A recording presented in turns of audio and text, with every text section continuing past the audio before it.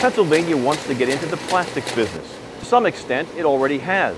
There's a state-of-the-art polyethylene plant being built in western Pennsylvania, a propylene production facility outside of Philly. And then there's Trinity Plastics in Lewistown, part of a larger plastics manufacturing corporation called the Interplast Group. Interplast first entered Pennsylvania about 4 or 5 years ago by acquiring Trinity Plastics. And we did so because it was a strategic location for us. Trinity has about 400 people. We hope to actually add to employment there. What makes plastics so fantastic for Pennsylvania's economy?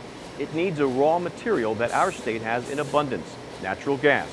What Trinity does is they convert plastic into an end-use product like a plastic bag, like a deli bag, a front-end bag, a t-shirt bag, a trash can liner. And what we do is we bring resin in from our resin suppliers. That goes into a silo here, which is then melted down in a conversion process to make a film.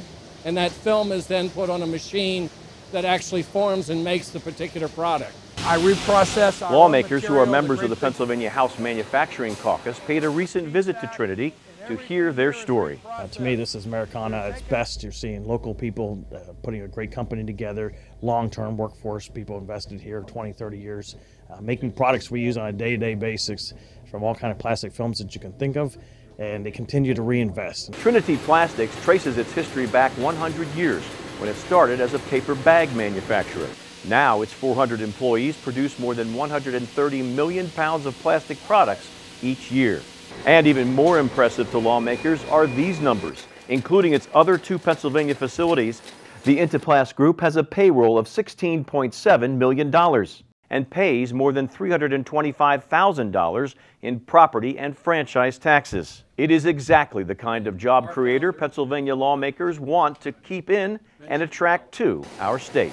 What was really eye-opening today is that Pennsylvania has all of these intangibles, and it's just not pushing these companies, the intangibles aren't pushing these companies over the edge to actually pulling the trigger and making the investments in Pennsylvania, so that, you know, with the natural gas industry per se, we go from just having pipelines and wellheads to having large, enormous manufacturing facilities to create products that people use on a daily basis and provide great family-sustaining jobs and tax revenue so that our state can operate at an easier burden than for the people who already live here.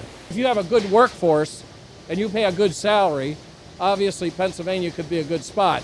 But a lot of it's going to depend on how the government responds in the future.